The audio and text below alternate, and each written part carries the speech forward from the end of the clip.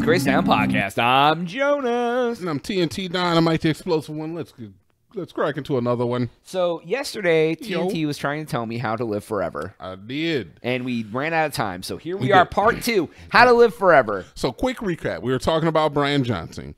We're talking about he's a venture capitalist millionaire who has essentially adopted this algorithm to increase longevity. Yeah, you got to eat a certain time, do things at a certain time, you know. So he has adopted all the rules and regulations. He's under. I guess I didn't really express this in the last episode as well. But he has gone under all the medical training, or medical, I should say, what do you call that? Supervision, I guess. Okay. To emphasize longevity and health. Okay. So posture, eating, like certain types of media that he consumes, meditation, everything. Like he even went as far as when, like, the thing he says that the whole thing where it blew up about the penis of an 18-year-old is that is relatable, but the amount of medical just ingenuity that went into, like, the testing phase through what medications can make you have more erections throughout the night, which can actually give you more erectile function. Okay. He went through all of this. All right. And he is essentially saying is that in 2,000 years, a lot of this is going to be commonplace. Wanting to not die is one of the most important things that humans have. So through genetic engineering, if we can make food taste better that is healthy for us, it won't be as big of a problem. Right. If we can already have some of the make 0-calorie chicken wings, yeah, I'm living forever. Exactly. I'm gonna be fit as.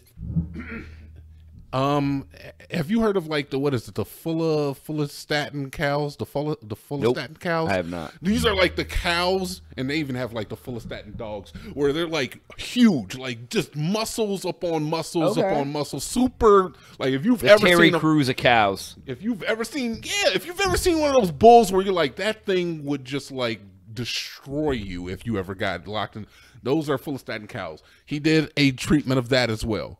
Okay. There's no proof scientifically that even works on humans, but he essentially is trying to come up with the algorithm that could prolong life. How old is he now? He is 136. He's in his mid-40s, but when he goes through certain parts of his body, he's like, yes, my pituitary gland is the age of an 18-year-old. My penis is the age of this. My lung and cardiovascular system, I'm charting out of higher than most 18-year-olds, and I'm 40-something. So it's not to say is that these things he's cleaning himself of toxins. Essentially, all of these things we all know, but none of the research has really been done. Well, I mean, people say all the time, you eat organic, you eat vegetables, you eat like stuff like that. Your body's just gonna feel better. You're gonna eat better. I mean, even you said, like, when you were eating vegan, like, you just felt better. Yeah, because you were eating more natural foods. I feel better now. I still eat pretty healthily, and I do. I feel better than I did when I did not. Yeah. Yeah. So I mean, it's very. I mean, even people who don't have a gluten allergy, they say when you don't eat gluten, people even without a gluten allergy feel better because of what it does. Like cow milk, all that stuff. It does stuff to your body that. You don't realize. So he feels like this research is a zero theory. Okay. He feels like the idea of a person wanting to do all the research on their body to see how you can prolong life in every aspect of your being is a zero theory. Okay, and from the last episode, you were talking, they're like life, world-changing things like fire and the wheel and the cotton gin and the internet and things like that. To a certain extent, definitely the internet. So the zeroth abilities, and when I spoke about 2,000 years in the future, I'm speaking about if we know how to live for an extra 100 years. Yeah. In 2,000 years, I feel like a lot of this stuff may be adopted. No, I got you. Might be adopted. Okay, so when we get down to it, what is a generator of zeros? What can generate ideas? that are going to change humanity for forever. The human brain. We can't do it. These come along every once in a lifetime. Yeah, but I mean, people are generating ideas all day. Like sometimes they fail, sometimes they go. Exactly. But what can do it reliably? AI. Jonas, you're a genius. I don't believe that. That's the truth. AI is a zero producer. You could tell AI, make me a sport. And the AI is going to create a sport through the idea of these are the moments in other sports that create the most dopamine for humans. I'm going to create a sport that's going to be dopamine inducing. Okay. Write me a book that does this. Now, I granted right now where AI is, it's not perfect. Obviously, it's getting better. You know this. We all know this, at least with like videos and stuff. When an AI movie drops, people are going to start, people gripe about it until they adopt it. It's taking away the artistic creativity of humans, though. Better is better. I mean, it might get better eventually, but humans have been making this stuff for years, man. I feel like I wouldn't say we've necessarily reached the peak, but in fact, I would say we didn't reach the peak. Movies have been shit for a long time. So, yeah. I mean, I'm ready to see what an AI can produce. I wouldn't say it's that we reached the peak, but I would say we've reached a point where we can have a computer do it for us. We wrote on paper, on papyrus, crunching numbers until we came up with the calculator. We watched television until we came up with the internet. We spoke to each other on a cell phone until we came up with Twitter. So what's to say is that we won't watch movies created by humans until we need to watch them created by machines. You ain't wrong. So, and it just speaks to the point of the fact that AI creates these zeros. This man is actually using these AI, or he's using AI ideals to come up with this algorithm to live forever. I just thought it was I don't trust AI. You don't trust? Of course not, because you're old.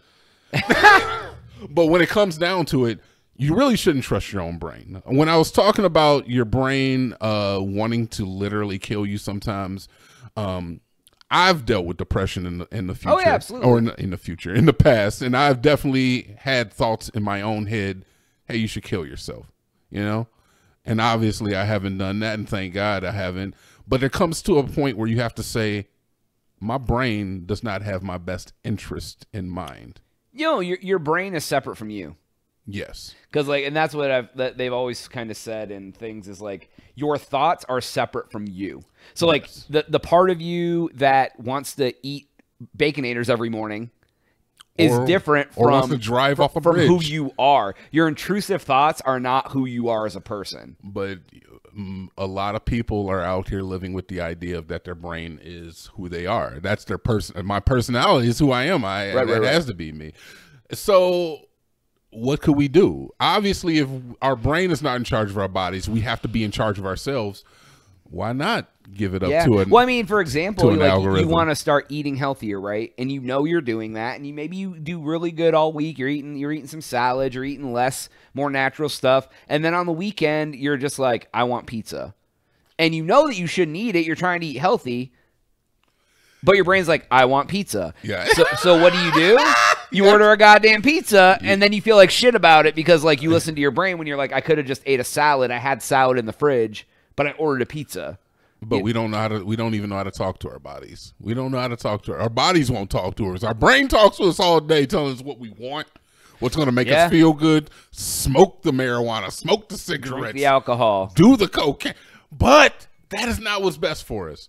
So if we were able to come up with a program, an algorithm, a device, a computer that could tell us how to live, it took biometrics. It sounds awful to you? Sounds like an awful life. All right. I mean, some of us don't want to live forever. If I have to like follow a regiment to a T to live forever, I'd rather just do my own thing and see you later. You say that, but I don't know if you realize is that if you were to look at yourself, like I said, in the future, and you were to look at mankind and you were like, these people, they eat the worst food, they do the worst things, they constantly harm themselves. Like if you were to look at somebody in the 1940s, you would be like, why are you smoking cigarettes? Why are you hitting your wife, beating your children. I don't know. There's so many things that we have overcome as a culture, as humans. We've moved on from so many things. I just can't see us just wanting to kill ourselves forever. But then again, you know what? Who's going to feed the lizard creatures?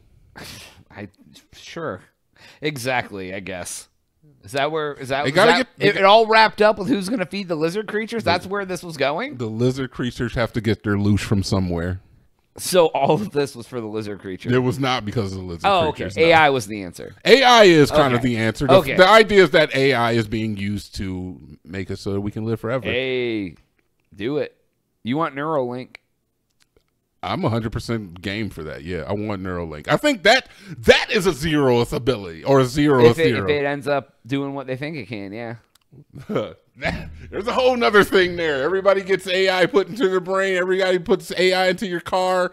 All of a sudden, the government has control over everybody. Hey, that's the perfect planet.